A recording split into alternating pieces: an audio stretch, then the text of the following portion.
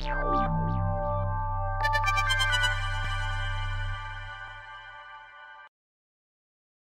big up Professor Mervyn Morris, our poet laureate who is here. Big up Mervyn. You have been very important to me personally in my career because of the work that Mervyn did on Louise Bennett.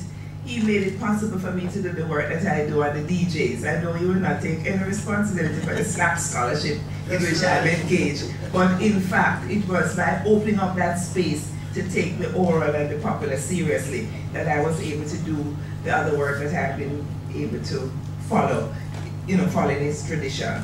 I just want to read a little bit about Tanya from the Poetry Archive because I think it says that whoever wrote this said it well. Tanya Shirley is a startlingly bold writer with a particular gift for highlighting the telling detail in her vivid and arresting poems, which variously contain portraits of lovers, colorful eccentrics, and family snapshots that capture the elusive magic of childhood memories and reveal those paradoxical truths which all families strive to conceal. Born in Jamaica, this talented young scholar poet graduated from the University of the West Indies, where she now teaches between times spent elsewhere in the Caribbean and the United States. She was awarded an MFA in creative writing from the University of Maryland and has published work in journals like Small Acts, The Caribbean Writer, and in the volume New Caribbean Poetry, an anthology edited by Kai Miller. And So Much Things to Say, 100 Calabash Poets. She's a Cave Canem Fellow and has participated in Callaloo creative writing workshops, and more recently read and taught at Narrating the Caribbean Nation, a conference cum festival held in the UK to celebrate the 25th anniversary of People Tree Press, her publisher. Her debut collection, She Who Sleeps with Bones, was a Jamaican bestseller in 2009, which reflects both the popular appeal and literary merit attached to these unusually frank and often personal poems. And her second collection, Tanya, you have to remind me now because it looked like I never print the whole of this thing. The Merchant of Feathers, a lovely title. So please give a warm welcome to Tanya in celebration of International Women's Day. Thank you all for coming out today. I know I'm just the appetizer and we eagerly await the entree, so I will not be too long. I want to start with recently I found out that a writers group that I belong to in the States, recently I found out that one of their faculty members was sexually harassing women for years, and no one wanted to speak out, and they just started to speak out this week. And so it's been really resting on me because that was one of the spaces I considered to be a safe space. And so as women, it's International Women's Day. I mean, I'm glad that we have a Women's Day to remind us of our importance to society, but I wish we didn't have a day where we had to be reminded. But on this day, especially, I'm thinking of all the women who live in fear and who live in silence. A chant against fear. Fear of recovery, fear of memory, fear of the boogeyman who lurks behind bushes, on moonlit streets, in bedrooms, in stories. Fear of your mouth, fear of your tongue, swollen and numb. Fear of lizards, fear of ships, fear of dead fish, fear of getting lost in your mind, fear of fat, fear of your bones, fear of your fist, fear of drums, fear of dreams. Fear of your own coming. Fear of the man beside you on the plane, fear of germs in the air, under your nails, on your bed linen. Fear of mold, fear of heat, fear of drought, fear of storm, fear of forgetting your favorite color, your name, the names of your lovers. Fear of mirrors, shadows, lakes, puddles. Fear of footsteps, fear of the Bible, fear of the radio, fear of the bird's song, fear of the hour before dawn, fear of begging and beggars, fear of dying, fear of falling, fear of fear, of fear, of fear. And of course I'm borrowing from the African tradition of chanting, of chanting as a way for protection and healing and restoration. I've also been working on a series, as you can see, I'm not the slimmest of women, so I've been That's when you say no. So I've been working on a series of poems about the female body. About the female body. So I will start particularly a certain kind of female body. So I'll start with this one. Don't let the fluffy fool you. Where I come from, fat women are called fluffy. A word conjuring cotton candy and clouds you can sail on to see Jesus. We, the fluffy women of this island, famous for wood, weed, and water, do not hide under rocks or play timid like the shame lady. We are a chorus of puffed up sparrows whose hips chirp as we swish and swish our fluffed up feathers in every parish. Local songs pit us against our slimmer counterparts. Stage shows have dance contests between Mampi and Maga Gal, and always we hold our own.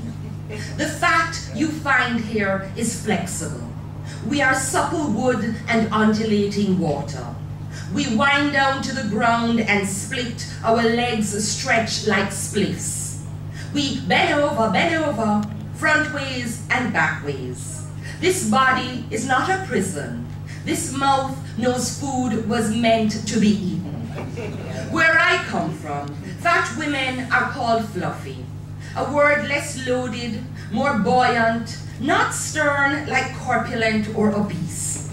Fluffy conjures pillows cradling lottery dreams. Fluffy says, come rest here in the billows of flesh. Fluffy says, you better know how to ride these waves or you shall sink alone. We, fluffy women, do not drown in the world's disdain of fat.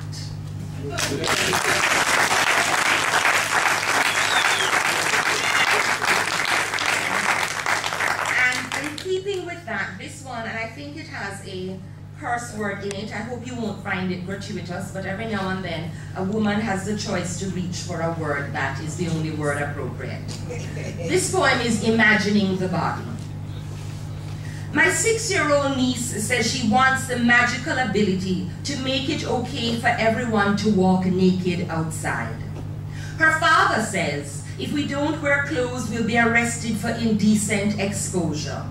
The term stumbles on her lips as she learns the consequences of legislated shame.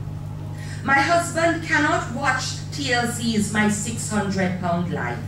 He says the body is on display for the disdainful gaze. I change the channel to suit him. Sacrifice the pleasure of eating my supersized sandwich while watching these people who make me feel slim. I write poems in praise of heavy women, but I am guilty of drawing a line between beauty and the grotesque. Who told me where one ends and the other begins? I measure bellies against whales, thighs against seals. The body should not spill over airplane seats. I used to fit in 1-digit sizes, wearing my hunger as a badge of honor. I took that injection to scare away sperm or whatever it is birth control does, and soon I was storing fat, and I said, fuck it. Let me see how far I can spread. How many people I can piss off with this new body bigger than their dream of me. Men made my breasts into lost mothers, fell asleep on my belly, and isn't that where the spirit lives? But all this was behind their girlfriends' backs. A girlfriend once told me she liked her fat man doing her from behind. His belly slapping her backside added another dimension to pleasure. A man's belly is a full safety deposit box, a sign of good living. If all of him is too fat, then some woman failed him and he earns the world's pity. But an obese woman should have known better, should have closed her mouth and not let the whole world in.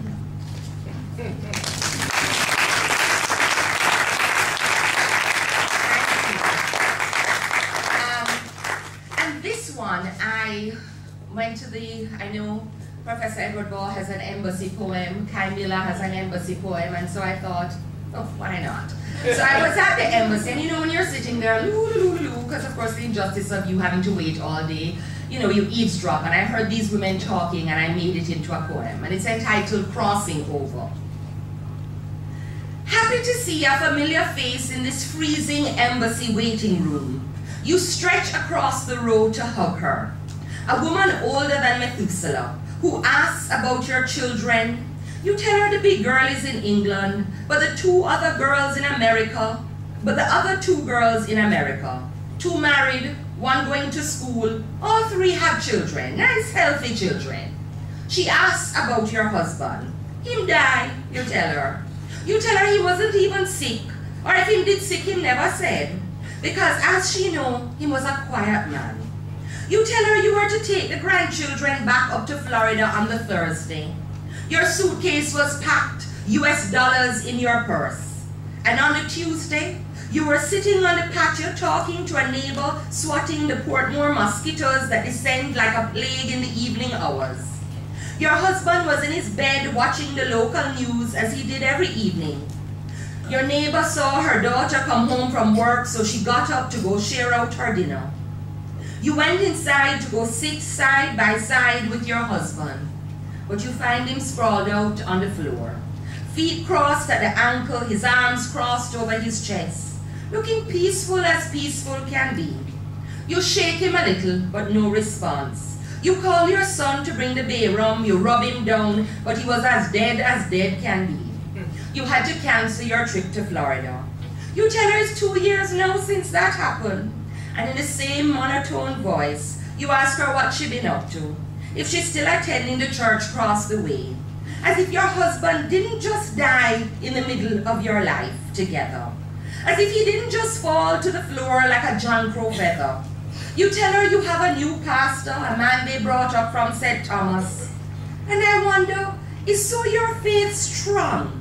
Is so your days belong to the concrete slab of an upstairs church, that you can bring up your husband's death like a leftover meal and pick up right where you left off, as if his life was always waiting in the balance, always 1 step from falling to the floor?